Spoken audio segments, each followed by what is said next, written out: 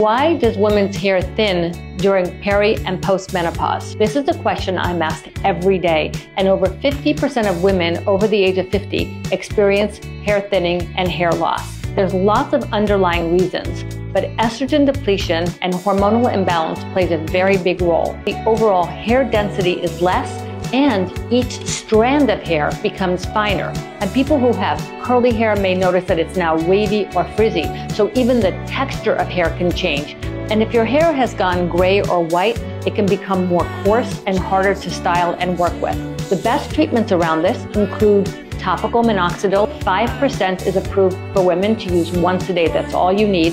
There's lots of hair products. There's shampoos. There's in-office treatments with PRP. The first step is to have your dermatologist take a look to help you understand exactly what you're going through and what you can do about it. I always say, I fight for every hair on your head. There's a lot we can do, so don't lose hope.